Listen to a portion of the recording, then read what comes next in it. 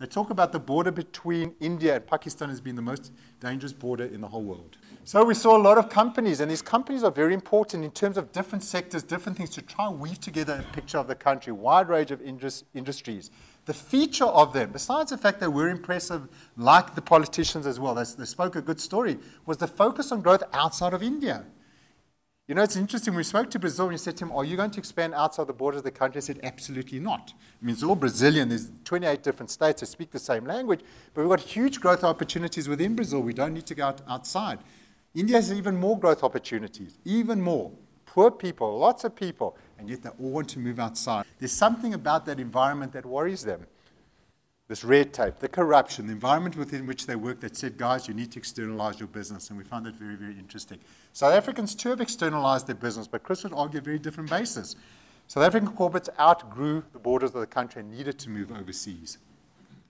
And the other thing, I was quite taken aback to have a look in terms of the number of Indian companies in South Africa.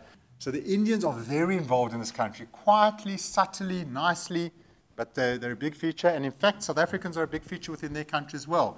These are some of our major corporates, and look at the dates of their first inception into the country. They've been there a long period of time. In that particular city, 2,500 slums. It's 8 million people, 40% of the city. They're really important. But this particular Dharabi slum is estimated to put up to $1 billion of output into the economy. That's very powerful. We don't get that sense. And we saw mobile phones, fridges everywhere. And this particular slum utilizes 60% of the city waste. It ends up in the slum. They utilize it to turn into new product that goes out again. I think it's a magnificent message. In terms of corruption, of all those BRICS, India was the second most corrupt. Examples of corruption, it's rife. I mean, this is just one example where there's a notional loss of $39 billion US. And then the macroeconomic data is very, very difficult. We're trying to understand unemployment rates. If we look at the official unemployment rate, it falls from 9 to 3 back to 6. Very volatile series. At the same time, we've compared that unemployment rate to what the World Bank shows. You can see enormous differences in numbers. And then what's the other thing? We saw all these poor people. The point is they don't define, if you're looking for work and you're seeking work and you're begging and you have some income, they're not defined as unemployed. So you have to understand poverty, which is something very different.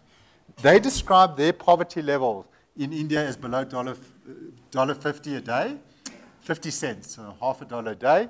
30% of the population, or 367 million people, are below that line.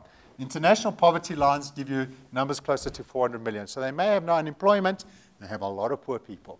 Education, though, was amazing. Very bookish learning. They learn off-rote. MBAs and more, and lots of degrees, but actually the kids have a bit of issue getting jobs when they come out. And then we had a look at engineering, because I think engineering, if we are going to save this very complicated world, facing multiple challenges, climate change and other ones, we're going to need engineers, maths and science people to do that. And this is the production. Look how many, almost 900,000 engineers produced in China. A lot more than the United States of America, admittedly a bigger population, but India does well. And they're finding the stock market just very interesting. Look in terms of total number of listed shares, more listed shares in the Bombay stock market than anywhere else in the world. There are more shares that have gone up tenfold or more in the Bombay stock market than the nearest competitor. 750 in the last 10 years versus 72 in the next country, South Korea. But actually in terms of trade and tradability, India's stock market doesn't trade very highly. So, and we heard, for example, you can't short sell in the country, et cetera, et cetera. There are some limitations. The top-down versus bottom-up differ greatly. As a stock picker, it's the country you want to go to. If I had to set up an office in only one country for stock picking opportunity, that's where you want to go. And the final thing is, who's going to be the next global superpower? You have two huge countries with India, the world's largest democracy, standing against China, the world's largest communist state, and within 10 years, India has a bigger population. And remember, both of them are competing in the scramble for Africa. It has huge implications for us and who we align with and how we play this whole BRICS thing.